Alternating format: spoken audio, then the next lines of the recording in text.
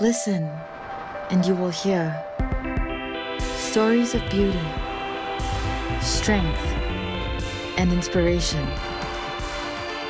Let's talk Women Talk. You look into our windows for light, hoping for the right answers to questions whose answers serve only to give birth to more questions. Doris Nuval from the Philippines holds the record for being the longest-held female political prisoner in the Marcos years.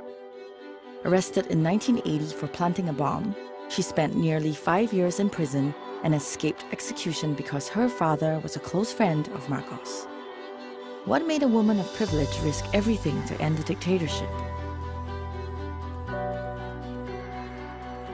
Doris, this is amazing. I'm sitting here and reading through all these articles, and I have this burning desire to ask you, why did you plant that bomb? Why did I plant that bomb? I thought it was my chance to be able to serve this country. Marcos at the time was in power for more than 15 years, and the dictatorship knew no bounds. Was it a huge bomb? It was a small one. I was told that it would not hurt people. It was just meant as propaganda. We wanted to land in the front pages of the world papers. I didn't ever think I would get jailed. It was either I was going to do it well or get killed. Your son was 3-year-old then. How did you deal with being away from him in prison for so long? I think that was the hardest part of being in prison, especially because the FBI had come to visit me several times. They threatened to actually kidnap him in the States just so I could give more information. Doris, how did you feel the day that you got out of prison? The first sound I heard at night, I stepped on her living room couch. Balot! And I just, something broke loose and I just cried and cried because balut was a sound of freedom. I mean, you never heard that in jail.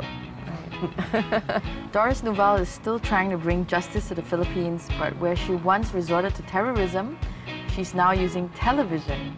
Well, I got into television actually as a direct result of being in prison. I was allowed to bring in a 12-inch television set, and I just saw the power of it. I think the most exciting part of the 11 years I've been with the Knowledge Channel was when I was assigned in Mindanao. For 3.5 years, lived amongst the people, and I found peace in a land without peace.